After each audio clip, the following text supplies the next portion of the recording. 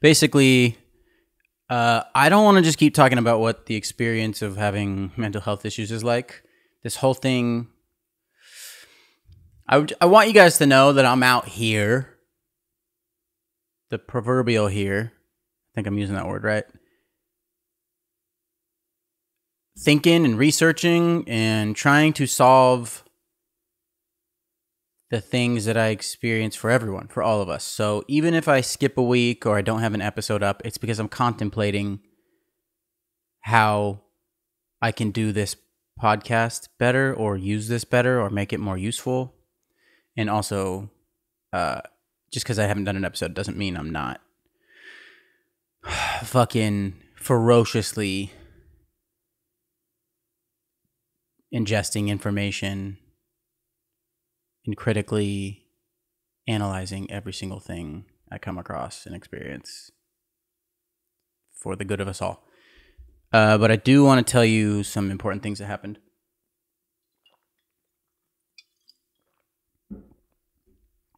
So since last week's episode, it's been pretty tough. I've had some days where I've been like, damn, I feel like I'm reverting, like I'm getting worse. I'm going backwards. And it was kind of scary and annoying and not fun.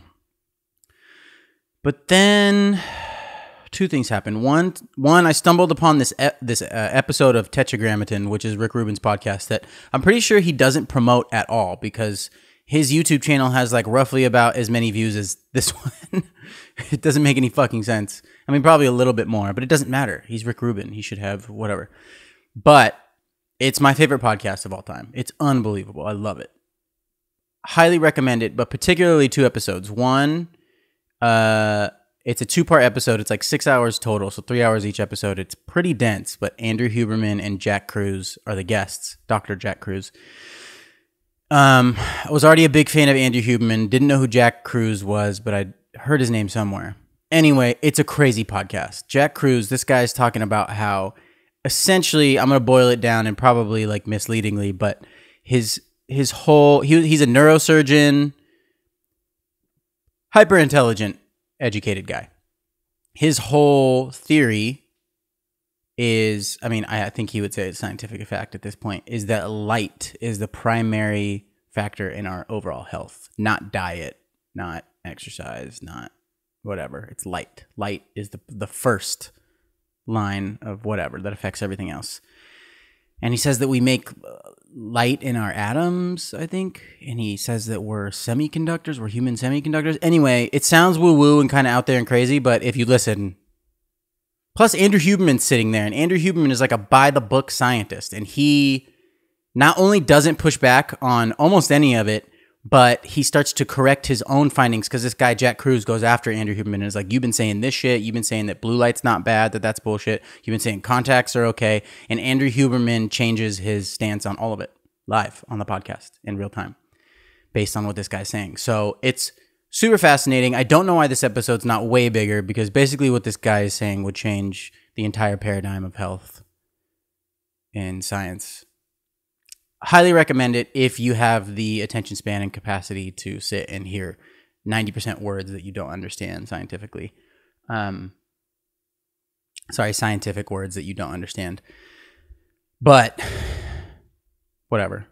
It really actually, like, it was very hopeful, but also threw me for a loop, because I'm like, dude, does literally no one know anything?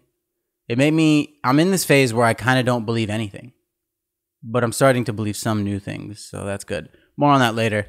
The other thing I did was I quit drinking coffee 4 days ago, which you don't know me personally, but that's a huge, crazy thing. I've quit coffee for a year once in my life. Ever since I started drinking it when I was 16, I've been super addicted. Not in the way that I consume a crazy amount. I have consumed crazy amounts daily at points in my life, but my relationship with it is that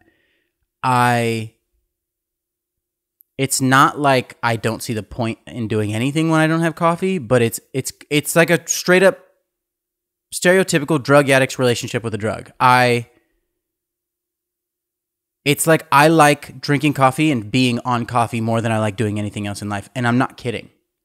And I woke up one morning, was sick of being super depressed, was about to drink my coffee, was being very cynical about it. Like, I know it's going to make me feel good for 30 minutes, but like after that, what? Back to depression? And I stumbled upon these 2 clips on YouTube of Jordan Peterson and John Mayer, separate clips, although I'd love to see them have a conversation. And Jordan Peterson's talking about porn and masturbation, and if you're embarrassed of it, either don't be embarrassed or stop doing it. And stop doing it is probably the right answer. And then something about, I don't know. Anyway, he was kind of just calling me out about like how it felt like he was calling me out about like, dude, if you think your relationship with coffee is unhealthy and bad, even though you don't consume crazy amounts, quit. And then John Mayer was talking about when he quit drinking alcohol, and he was like, I woke up after 6 days of a hangover. He basically, the last time he ever drank was at Drake's 30th birthday party, and apparently he made a huge ass of himself and had a 6-day hangover where he woke up every morning and was like, what did I do? Thinking about what he did. I mean, I'm sure a lot of us can relate to that. You drink a lot, you do embarrassing shit. The first thing you think when you wake up in the morning is like sheer miserable embarrassment, anxiety. So he went through that, and then he said, and basically I asked myself, how much of my potential do I want to access? And he said 100%. And the only way to do that is stop drinking. And that at first it's like a low level of boring, but then you can bring the whole line up if you work hard and stick with it. And I had seen that episode before many times, actually, or that clip of him saying that. And I already don't drink, but it also felt like why did I just stumble upon those 2 clips? And I just all of a sudden got this, it wasn't like an overwhelming sensation or emotional thing. I was just like, I'm done. I'm done with coffee. Which is, I'm telling you, it's insane. It sounds like nothing because it's coffee and everyone drinks coffee and it's not a big deal. But for me, it's a huge deal. And I was just like, I'm over it. So I had a few sips to try and like not have a crazy headache. And then I dumped the rest out and I didn't drink coffee that day. The next day, I didn't drink coffee either. Well, I had a sip because I started getting the withdrawal headache. So I had 1 sip, headache went away, dumped it out. Next day, no coffee, no headache. Today's the 4th day, no coffee, no headache. Here's the craziest fucking part. It's not like my anxiety or my depression's completely gone, but most of the last 4 days, it's been like fucking 80% plus gone. It's weird. I feel a distinct lack of motivation. It's not like I don't have energy. I just don't. I think that I connected my creative drive and work ethic so tightly to the caffeine high that now, like when I don't drink caffeine, I think about like doing creative stuff, like making music or whatever. And I'm just like, I don't care. And it's not like a sad, empty, like the life's not worth living. It's just like, it's more like, I don't care. I want to go sit in the sun. It's this, I don't know how to describe it other than that. Anytime I think about things that take work ethic and focus and ambition, it's just like, I'd just rather go sit in the sun. Whereas like, that's a depression I welcome.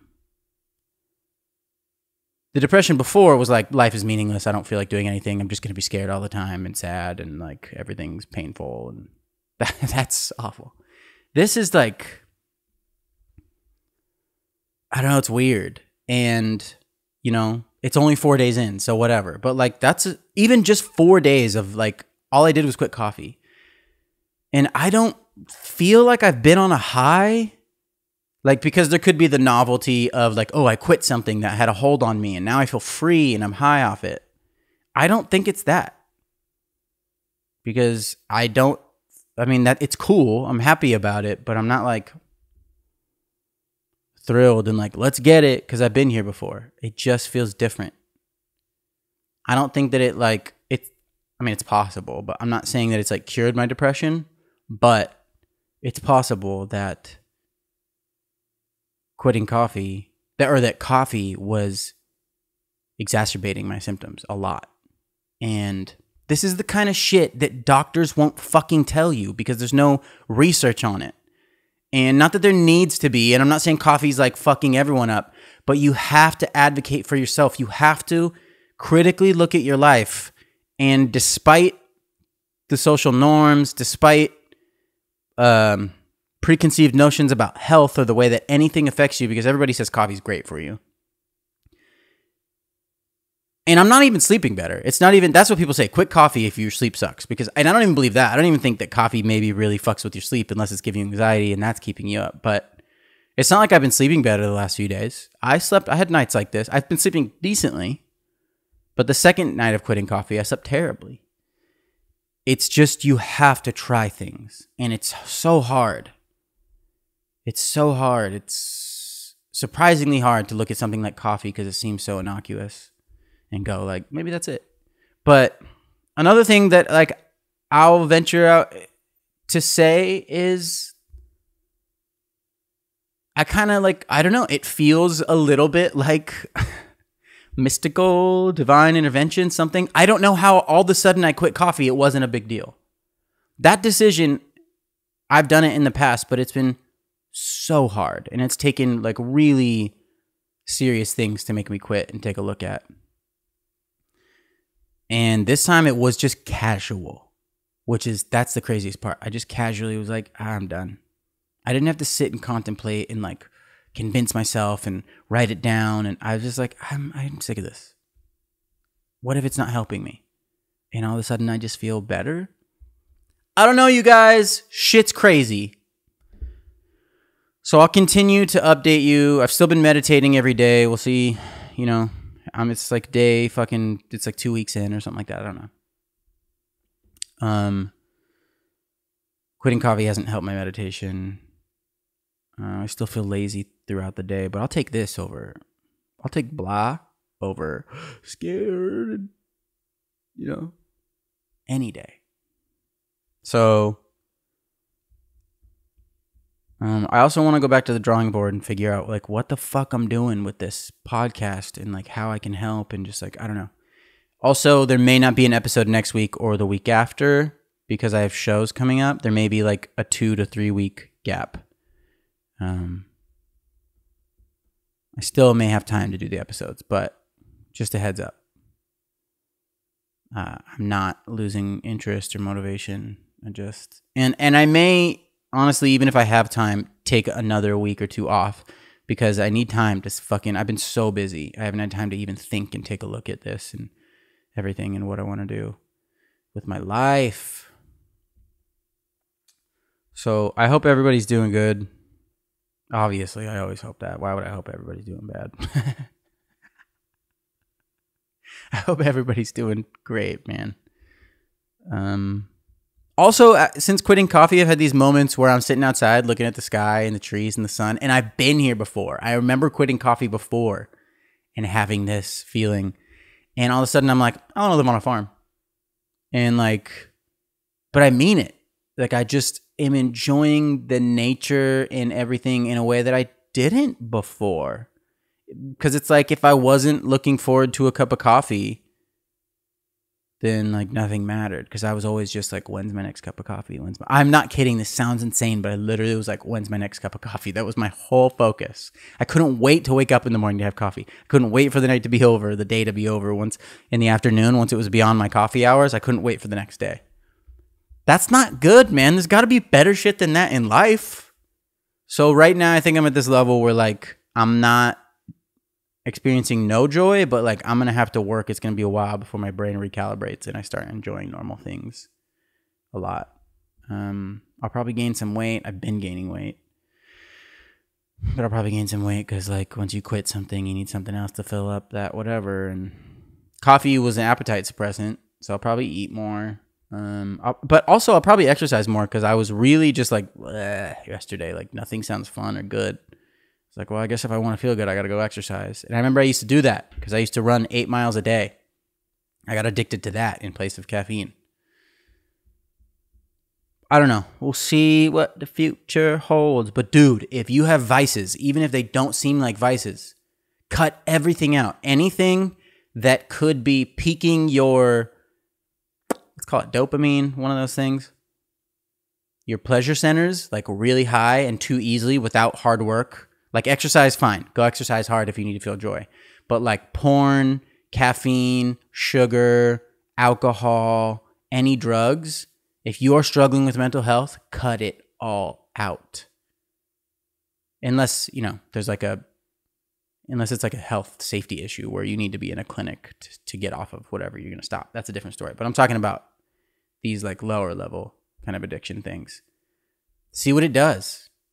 Don't yeah, you got to just be like, you got to be like ignorant. You got to go back to a place of ignorance where you don't have any like limiting beliefs about things, where it's just like, let's try it. It might work. Instead of like, that's not going to do it. Because that's how I felt. I was like, quitting coffee is not going to do anything. But maybe it did. I don't want to celebrate too early, but I've enjoyed the last few days and I'm grateful for them. And I'm also just happy to like be trying to get that satisfaction from other things other than like a drug that doesn't last and then I have a crash. I don't like the fact that like my whole life was literally about when can I be caffeinated next. That's crazy. I don't like that. I want something else. All right, that's it. That's it for this week. Bye-bye.